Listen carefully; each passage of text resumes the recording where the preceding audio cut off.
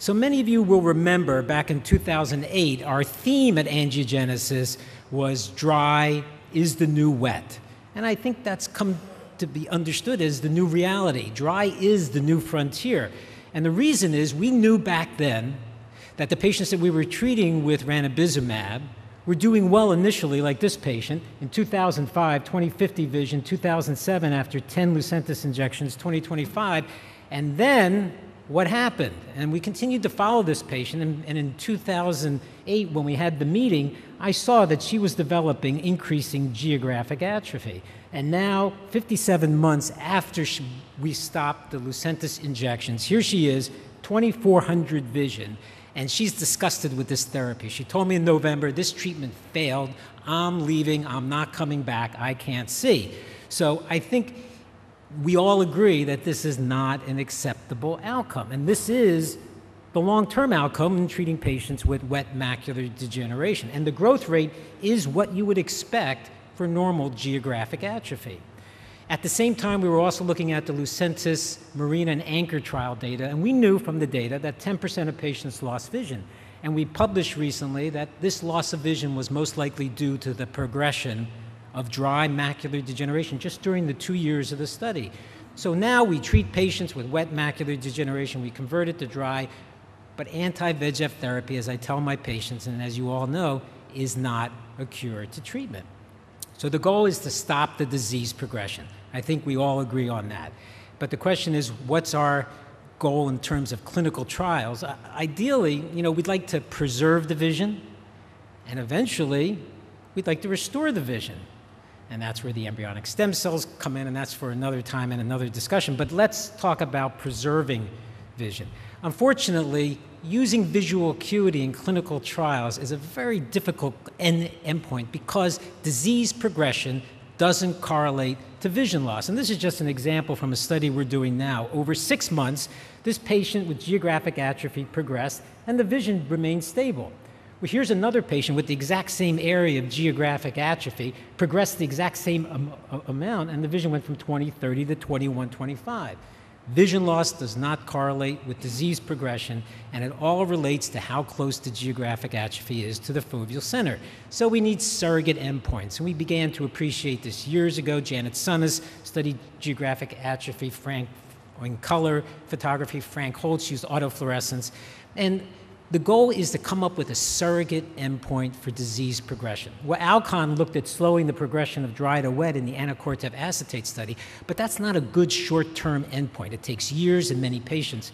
Another way is to show a decrease in the growth of geographic atrophy or a decrease in the Drusen burden, as was done with the laser to Drusen trials. However, we don't want geographic atrophy or choroidal neovascularization. Let's now focus on these two areas. Geographic atrophy. Many ways to image geographic atrophy. We've been focusing on the spectral domain OCT fundus image. That's the image that's up here, and it's bright because it represents the en-face projection of all the reflected light, and as you can see, where there's no RPE, there's more light reflected, and it's brighter. So we've been studying this for a few years. You can see how well the OCT fundus image correlates with the color and the autofluorescence, and it's easily measured because the scan area is 6 by 6 millimeters. So Zohar Yehoshua did an elegant study looking at the natural history of geographic atrophy using the spectral domain OCT fundus image. You can see how well we can depict the progression. You can see here in the animated progression, and the black area here represents the area that actually enlarged over time around the fovea, but rarely through the fovea, as Janet Sunnis first demonstrated. But we had a problem, and this is a problem that was well known, and that is, if you look at different baseline lesion areas, the growth rate increased. That's a real problem when you design studies from a statistical standpoint. This was also shown in the AREDS data. The small lesions grew slower than the larger lesions. It's a problem because if the growth rate depends on lesion size and the lesions grow larger, they grow faster and faster over time, and it becomes a statistical nightmare, not only in determining your test-retest variability, but also in determining what the expected growth rate is.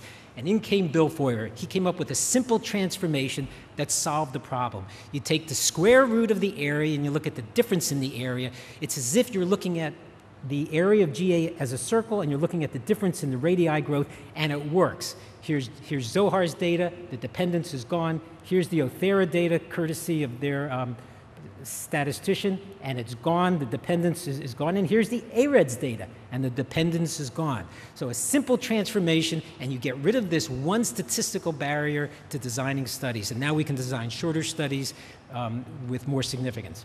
And there's another way to look at geographic atrophy, and that's with the enhanced OCT fundus image, and that's just looking at the light that's reflected under the RPE.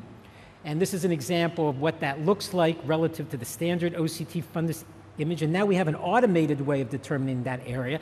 And I'm delighted to tell you that as of January 20th, Zeiss Meditech received FDA approval for this new algorithm that's going to be available on the Cirrus 6.0 software release, and you're going to be able to get this representation of geographic atrophy with the automated algorithm. So we have several ways of following geographic atrophy. The square root transformation strategy works with all of them, and they're being used in clinical trials. Now let's talk about Drusen. In the past, we didn't have a reliable way of measuring Drusen, but there is a way now thanks to spectral domain OCT, and thanks to Giovanni Gregori, he developed the algorithm that was able to segment the internal limiting membrane, but also segment the RPE, but he took it to the next level. He developed an algorithm that allowed you to subtract this virtual RPE floor from the segmented RPE floor, and you get a difference map. And this difference map is highly reproducible, and you can get the area and volume of drusen that elevate the retinal pigment epithelium. Highly reproducible, published in Ophthalmology. And what we observed while we were using this algorithm was something unexpected, and that is over a short period of time, like 3 months, you get this undulation of drusen increase and decrease and increase. As Christine Curcio says, this is an oil spill, and this is just a fluctuation of the oil spill in the back of the eye. But then mysteriously, look at that. We're not the first ones to observe this. The drusen can go away with no obvious sequelae. Wouldn't that be a terrific outcome for a clinical trial? And you can do it in a short period of time. So we needed to know what the natural history of these drusen going away, and Zohar Yehoshua did a beautiful natural history study published in Ophthalmology in which he showed they were stable 40% of the time, increased 48% of the time, and decreased 12% of the time. This is an example of a stable drusen population here over a period of a year, and now it's going to be available in the new software release. Everyone is going to be able to follow any elevation of the pigment epithelium using the 6.0 software. This is an example of drusen growing beyond the test-retest variability. And once again, you can see how nicely it's represented here. And when drusen go away, there are 3 possible outcomes. You can form geographic atrophy, choroidal neovascularization, or they can go away, like I showed you, without any significant abnormality. So here we have drusenoid PED going away to form geographic atrophy. You can see how well this is depicted here in the algorithm. And drusen can go away, and what's interesting is they go away, and then subsequently choroidal neovascularization develops. It always seems to be this 1-2 punch. And then drusen, as I showed you, can just go away, and that happens 4% of the time. A rare event, a great endpoint for clinical trials. So this is a novel strategy for following drusen progression. We can measure area and volume, and we're testing it in clinical trials. So in summary, decreased growth of geographic atrophy is probably accepted as an endpoint for phase 2 trials. We hope to apply drusen burden as a practical endpoint for phase 2 trials. And now Scott Cousins is going to tell us how these new treatments are being applied for dry AMD. Thank you very much.